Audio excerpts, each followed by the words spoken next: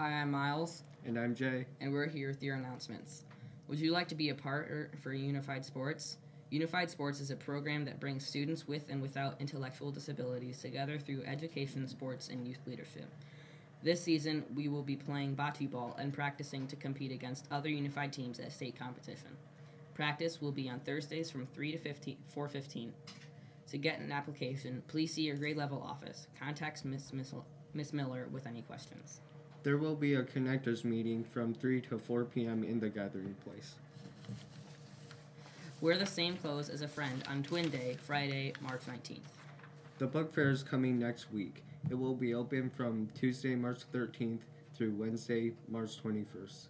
All students will visit the book fair with their language and literature classes. Students may also stop during breakfast club before school and after school until 3:15.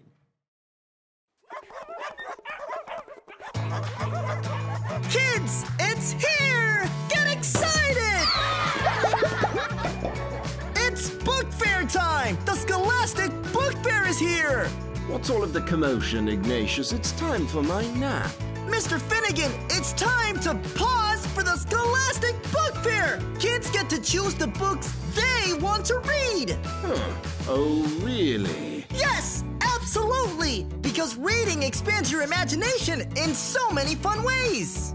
Reading increases your brain power and makes you smarter because it introduces you to new places, people, characters, and stories! Wow, books are amazing. Reading is fun. Everyone must come to the book fair. Kids, tell everyone you know! The Scholastic Book Fair is here! Pause for the Scholastic Book Fair!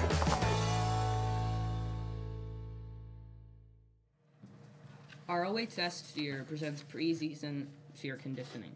It starts Tuesday, March 13th, and is every Tuesday, Wednesday, and Thursday from 5:30 to 7:30 p.m.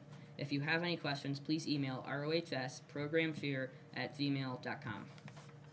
Makers Club is today after school in the Learning Commons. Spring sports registration is March 13th and 14th.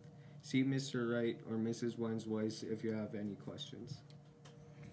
Hey Roms, thank you for your awesome participation in the WIT Pediatric Cancer Fundraiser. You rocked out the goal, and we raised $7,740.21.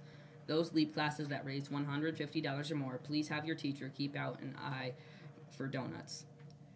Congratulations to Mr. Walker's LEAP, Frau Kendall's LEAP, and Mr. Hamrocky's LEAP for the winning pizza parties. Students who won WIT Pediatric T-shirts are listed on the screen. These students will need to see Ms. Taylor as soon as possible. Shirt sizes are available on a first-come, first-served basis. Student Council would like to thank you for your help in honoring Tessa Prothero. It is great to see her memory shine on.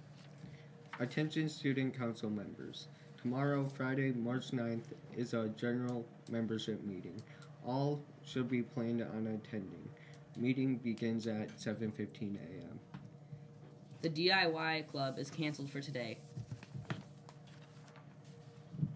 Now please stand for your pledge.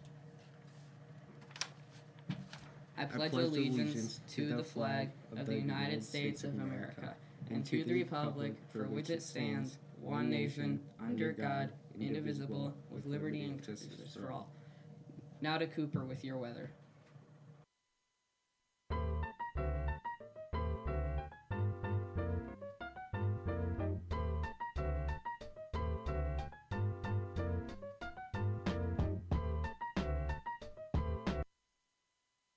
Hi, what's up, Roms? I'm Cooper, and I'm here with your weather.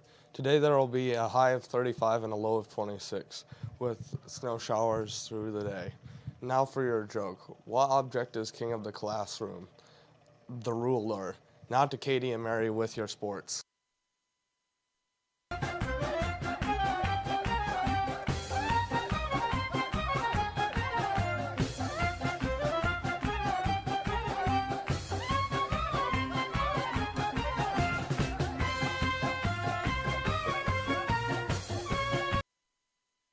Hi, I'm Mary. And I'm Katie, and we're here with your sports. The 7th grade volleyball team rebounded yesterday after their loss on Monday to defeat Clarenceville yesterday. They won all 3 games, 21-17, 21-11, and 21-18. Monday they travel to Clarenceville for the next rematch. The 8th grade volleyball team beat Clarenceville on Wednesday, 3-0. The scores of the games were 21-5, 21-11, and 21-7. Lindsay Metzger had an incredible day of serving with 15 serving points. Kaylin Pitlandish and Emily Childers followed this up with 7 points each, and Mary Reichel with 6 points. Reagan Blackwell had many outstanding spikes during the match. Our next game is on Monday at Clarenceville. Yesterday, the Detroit Pistons lost to the Toronto Raptors 121-119. Today at 7:30 p.m., the Detroit Red Wings play the Vegas Golden Knights. I'm Mary. And I'm Katie. And that's News to me.